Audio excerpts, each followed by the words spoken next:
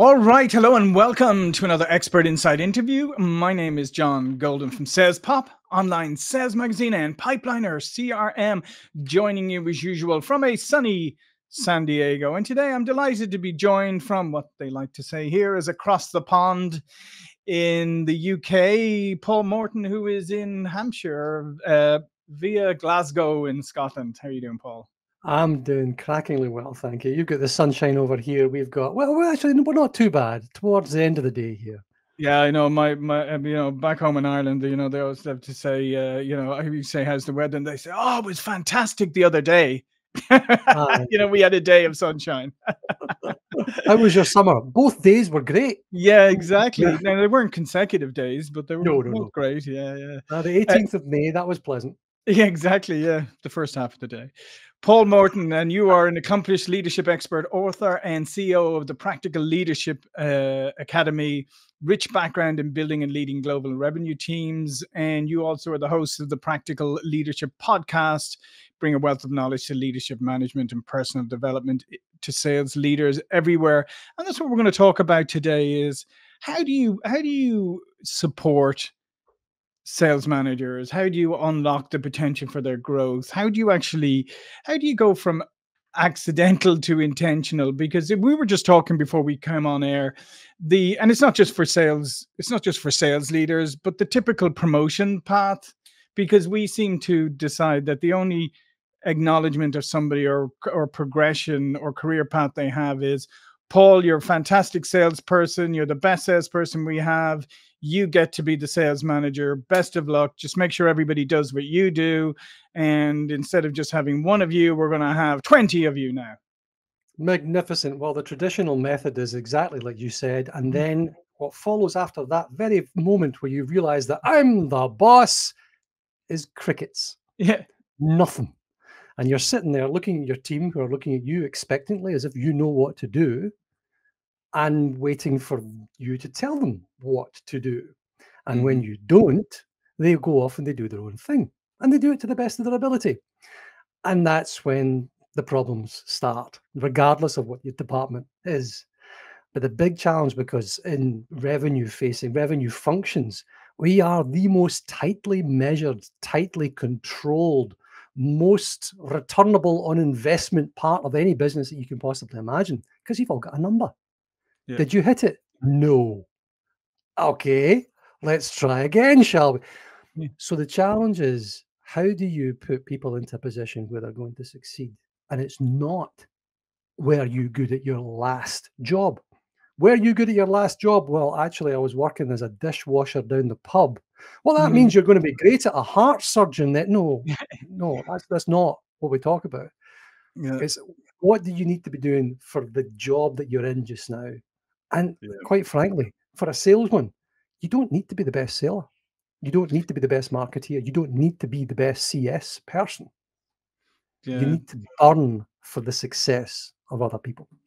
And that's such a profoundly different approach, Paul, because like we said, I mean, we just you could be the best salesperson, but you could actually not know what makes you the best salesperson. There's plenty of people are very, very good at things. They're unconsciously very highly competent. But if you ask them to actually describe or codify what they do, they'd be like, can't really do that. And that's why, often when they get into that position, it's like kind of do what I used to do, and people were going, we don't really know what you used to do, and go, well, I don't really know what I used to do either. So this is great. Just as you said, then just keep doing what you're doing, and I'll just tinker. And I think that's what happens. A lot of sales, they come into the position and then they just tinker a little bit. Well, you've got really two sorts of salespeople, don't you? You've got data-driven, methodical, process-orientated, and you've got super relationship ones, right? They're both brilliant, both fabulous.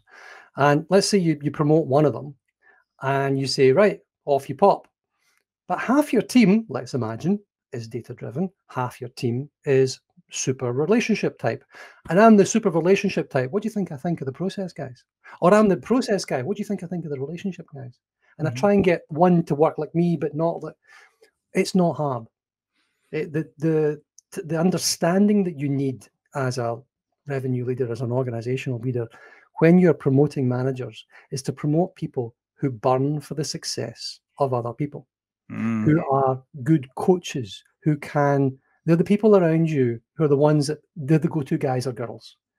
People go to them because they can explain what they do, because they can help you at the moment of need or in the context that you have. And that's the one that you want to promote. Now, you might say, well, they're not actually the best seller. Maybe I shouldn't be promoting them because they won't exemplify the success of. That's not their job. Their job is a force multiplier, right? Yep. You as the boss want to pull the lever of success, and it is only tenuously attached to anything. And the one thing it is attached to is your wee manager who's sitting there going, either I don't know what to do, or I can clearly articulate the vision you have, organize these people and get them to do what they need to do, hold them accountable, keep them on track, and push their success forward.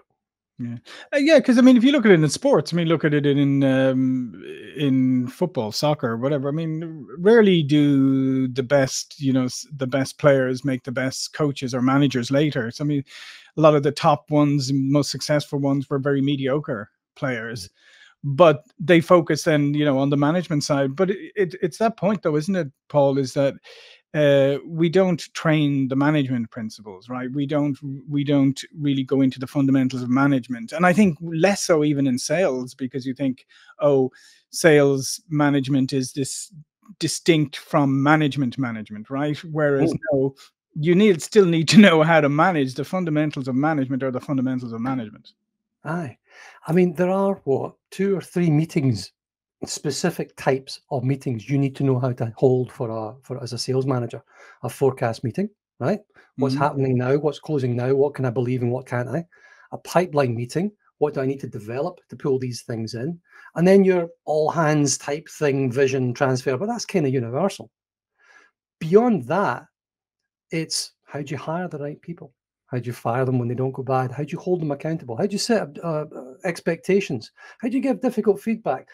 By the way, that's just the skill set that you need. Yep. And you need to layer that upon, do you know who you are? Are you able to listen? Now, good sellers should be good listeners. Good sellers should know thyself. You want to know you want to know other people. Look in the mirror. Right? Yep. Learn to know yourself. Are you a stress bunny? Can you handle stress? Again, good sellers can typically handle this. So we get through the sort of knowing yourself bit quite quickly, and you get into the meat of the mechanisms of leadership, which is management. I mean, leadership, by definition, is magnanimity. It is seeing and driving for the success in other people. It's love. It really is. It comes down to that. I used to say that you didn't have to like the people you worked with, but you did have to love them. Now, in a good way, because you don't want a call from HR.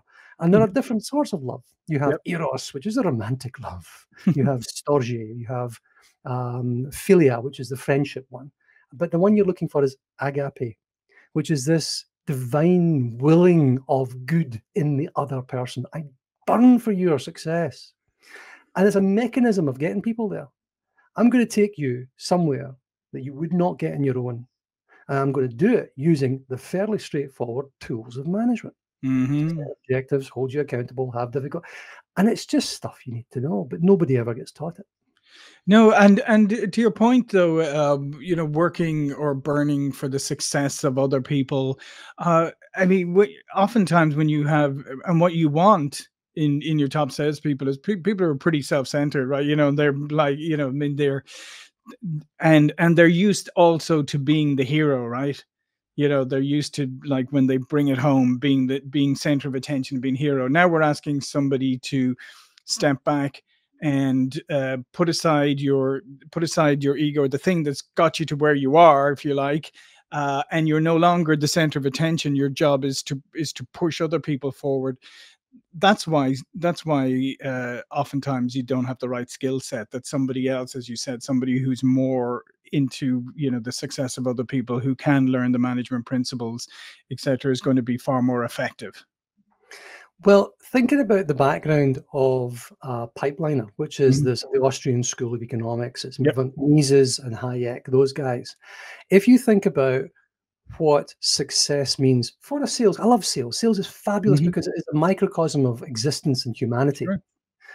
But a good egotistical, self-centered salesperson will rapidly reach a peak and not be able to pass it because they listen only for the buying signal. They don't listen to the human. They don't put themselves in the buyer's position. They don't think of the other as an equal, far less anything else. And in reality, you're looking to be of service. The great salespeople, the ones who don't even sell, they are, the Mises approach is, it's not selfish, it's selfless, but for the common good. And I'm not talking socialism, I'm talking for the common good of the organization, the company that you're within. And that is the type you're looking for. So if you've got somebody who's phenomenal in those terms, get them as your manager. If you can, you probably won't make as much money. Yeah. And then, I mean, I guess that's the other part too, but, and then comes the coaching element, right, Paul? Because here's something that's so lacking. I mean, here in the States, I'm often saying, like, you know, most people's last experience of coaching was their high school football coach here, you know, shouting at them from the sideline, you know, same in the UK or Ireland, you know, our sports coaches, you know, shouting at us. Therefore, we grew up with this idea that coaching is telling. It's like, listen, do this, do this, do this. And if you do this, everything will be fine. And that's not coaching. And coaching is so core to successful sales management. Absolutely. I mean, the combination that I've found works best is if you think about the best teams of anything, team sports team, whatever it was. And I do have the voice of my coach resonating in my ears, which he basically goes, Morton, you're a balloon. You're waddling like a penguin, son. Pick up your feet. You know, I can hear that. Thank you. And what you, the good coaches, they train you on what you need to do and they coach out the rest. Or other way around, they coach out what's in there and they fill in the gaps. So you're, I mean, the best thing you can do, you can't turn your people into a coach overnight. Is an easy thing for anybody to do. The next time somebody comes to you with a question, ask them one back. Boss, how do I do this? What are our options? That's it. Ask them that. What are our options? Off they pop, and they have to come up with a solution. You don't have to know the answer, but they have to come back with a solution. What are our options? All of a sudden, your managers, if they start asking that, become coaches. No, I'm not taking a qualification or something like that, but it's a simple way of getting people to say, oh, you come up with the best answer because you're closest to the problem and therefore closest to the solution and are the one who's going to have to do it. And if you come up with it, you own it. If I tell you what to do, you'll do exactly as I've told you and not a letter more or less. But if I make you come up with the answer, you've owned it. And it's probably more accurate than anything I could come up with. What are our options? Yeah, no, I love that. No, I'm my old coach in school echoes in my ears. Like, you listen, it's only 5 minutes into the game. You have a yellow card. Don't get yourself sent off again. Was that you? Oh, now we know.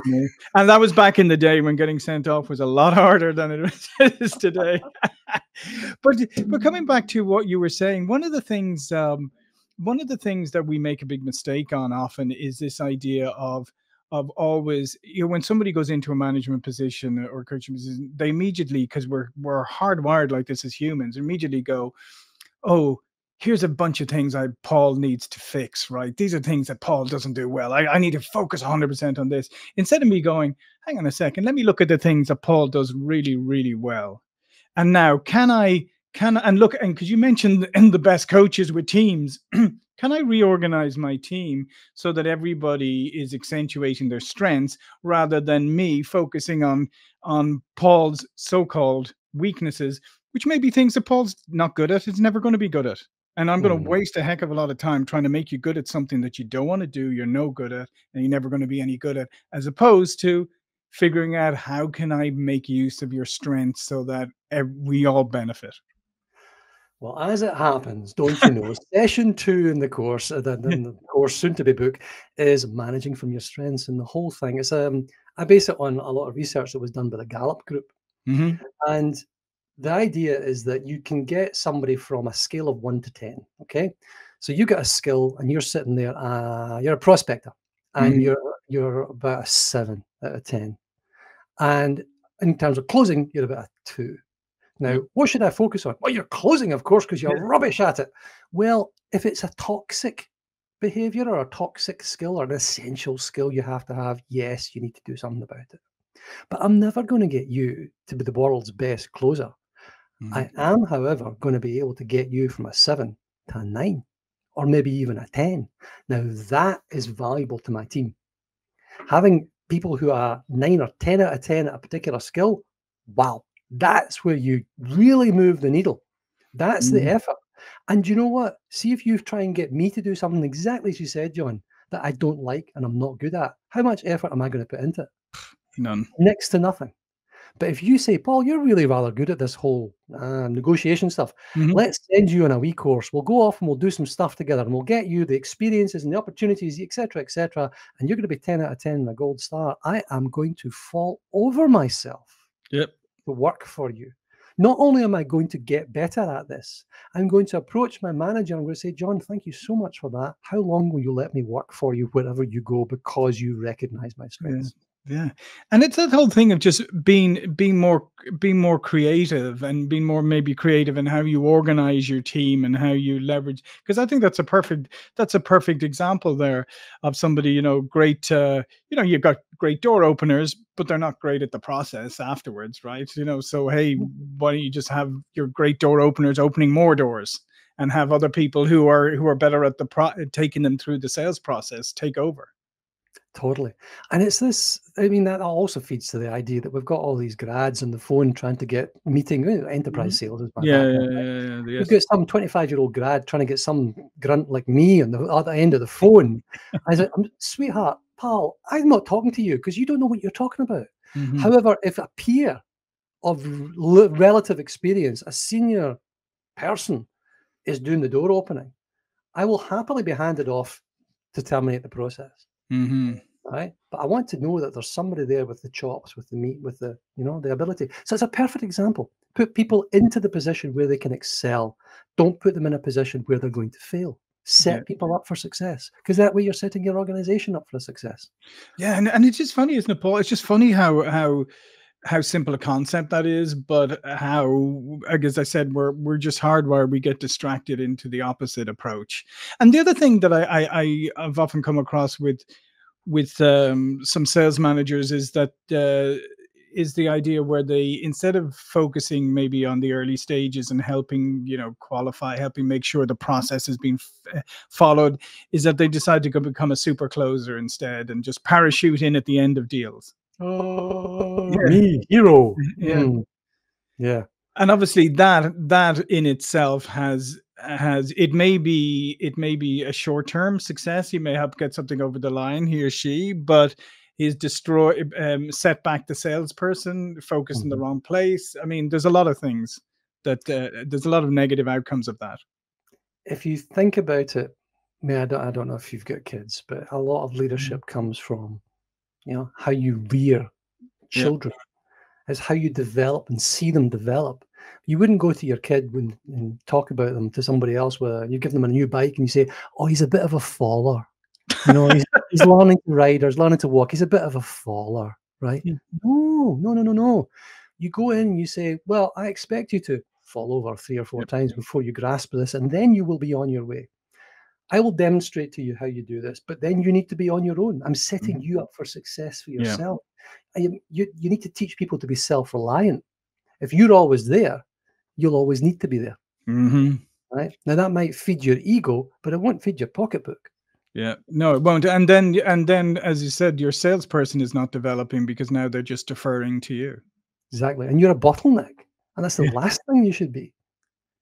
Yeah. So how come that part, I always think that it seems to be the hardest part, is when people get into sales management, is that idea of really focusing on, moving their attention and focusing more on the early stages of making sure the right things are in the pipeline, making sure things are being qualified, the process is being, that's where coaching can come in. That's where you can make an impact, because you can't really make an impact at the end of a sales cycle. You can discount for sure, but you can't, there's no value add there. No, I mean, whenever I get called in to look at processes as well, and I do that sort of stuff too, is there's the top, middle, and bottom, right? So invariably, somebody comes in and says, "Oh, my sales team's rubbish," and you're thinking, "No, they're not. I've never met them. I don't know you, but I doubt it very much indeed. I would imagine you have either lost or never had product market fit. I would imagine that your ideal customer profile is, anybody with a pulse, which is a little bit wide." Yeah. Okay. Which means that your deals aren't converting. So where do you focus? Yeah. I would say that the earlier stages right now, and then the stuff that you've got in your pipe closing right now, make sure you're pulling things to a decent conclusion, helping people to negotiate, helping people to avoid discounting. Okay. And then the earlier stages, being brutally honest with yourself that this has been in the pipe for 10 days longer than it should have been. It isn't ever going to close.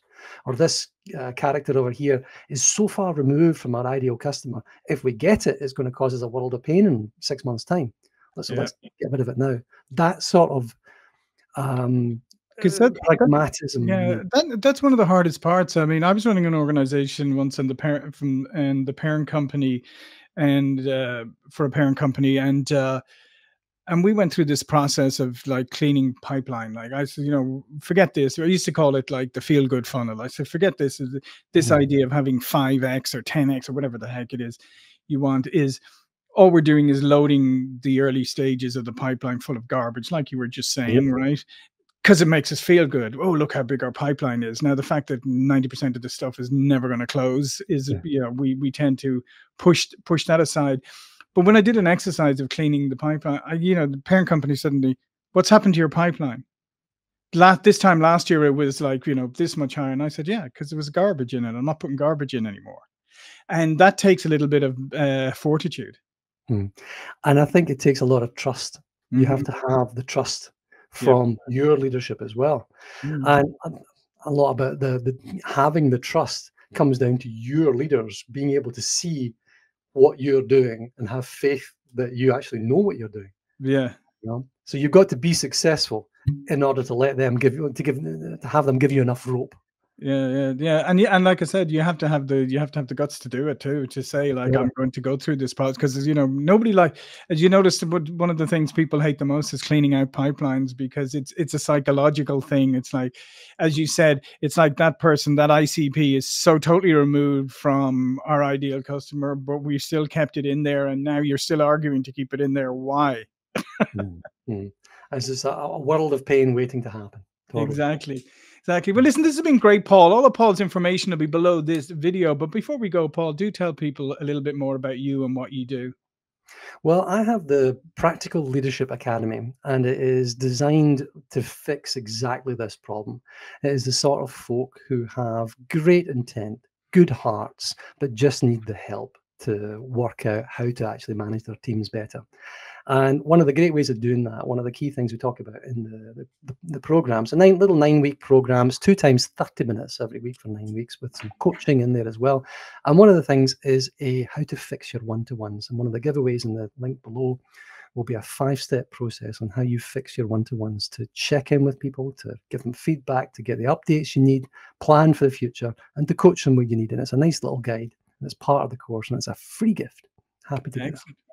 Excellent. Well, I would encourage you that you go check that out. As Paul said at the outset, sales management, sales leadership, it's a force multiplier. It's the fastest and most effective way to increase your revenue, is you get good leadership in place that's helping salespeople be better at what they do. So thank you again, Paul. Thank you for watching, listening. I'll see you all again very soon.